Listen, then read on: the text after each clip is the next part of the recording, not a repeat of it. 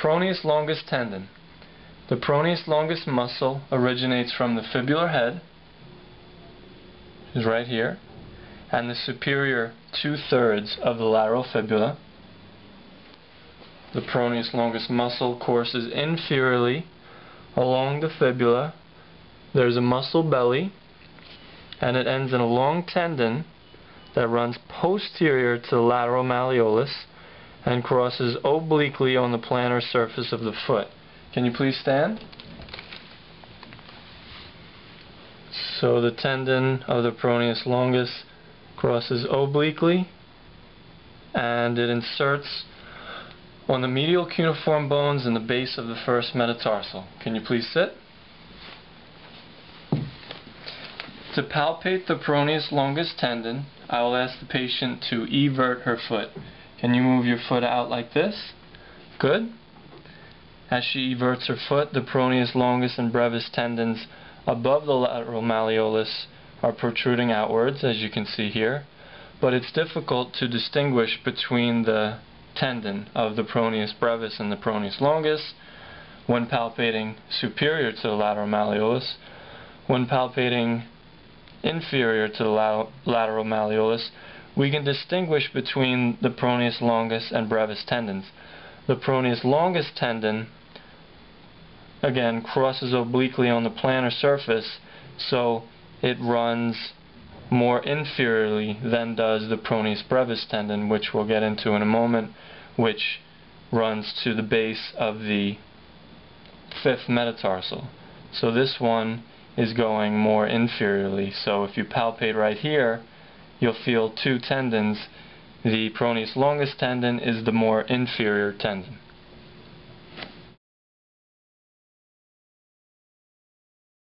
Peroneus brevis tendon. The peroneus brevis muscle originates from the distal 2/3 of the lateral fibula. The tendon runs again posterior to the lateral malleolus, and this time it inserts on the base of the fifth metatarsal, which is right here. So it wraps around and then down to the fifth metatarsal. To palpate the peroneus brevis, I will ask the patient to evert her foot. Can you move your foot like this? Good. As she everts her foot, both the peroneus longus and brevis tendons again above the lateral malleolus are protruding outwards, but it's difficult to distinguish between the longus and brevis tendons above the lateral malleolus, but inferior to the lateral malleolus we can distinguish between the two tendons. The peroneus brevis tendon courses superiorly or above the peroneus longus tendon because it's inserting on the base of the fifth metatarsal right here. So it courses around the lateral malleolus and inserts on the base of the fifth metatarsal.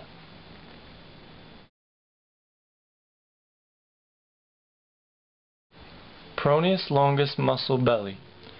The peroneus longus muscle originates from fibular head, which is here, and the superior 2/3 of the lateral fibula. The muscle courses inferiorly along the fibula. There's a muscle belly, and it ends in a long tendon that runs posterior to the lateral malleolus and crosses obliquely on the plantar surface of the foot to ultimately insert on the medial cuneiform bones and the base of the first metatarsal. To palpate the peroneus longus muscle belly, you can palpate distally to the fibular head. So here's the fibular head. I'm going a little bit distal. I'm right on the peroneus longus muscle belly. I'm going to ask the patient to evert her foot. Can you move your foot like this? And I can feel the muscle protruding into my thumb. That's the peroneus longus muscle belly.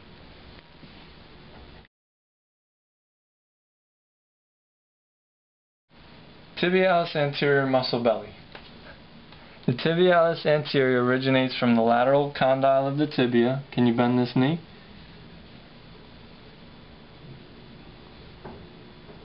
Okay, I've got it.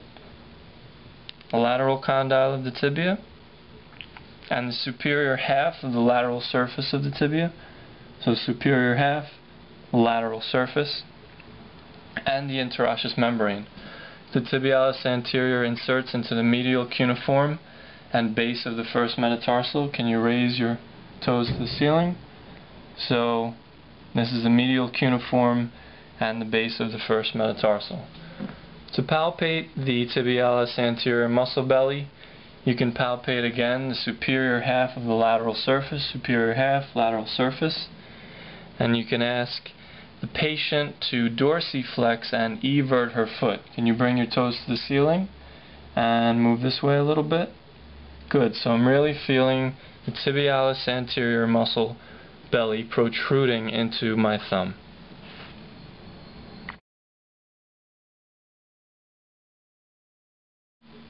Tibialis posterior muscle belly.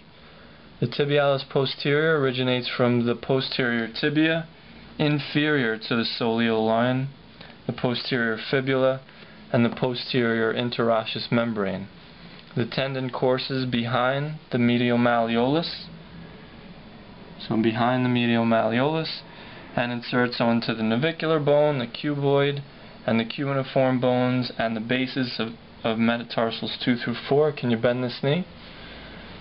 So it ultimately inserts on the bases of metatarsals 2, 3, and 4. So here, here, and here.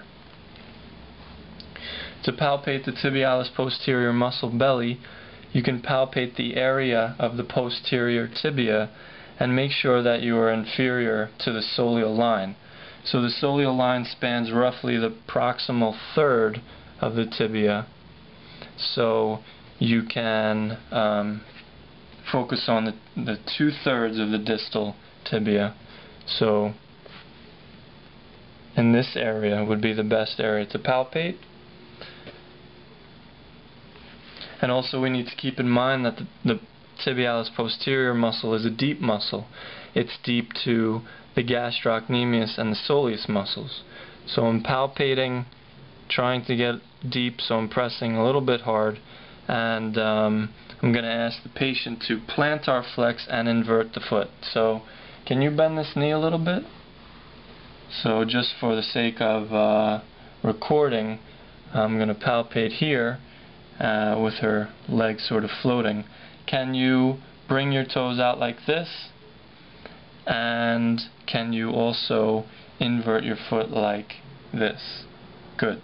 So I'm feeling the tibialis posterior muscle protrude into my thumb as she plantar flexes and inverts her foot.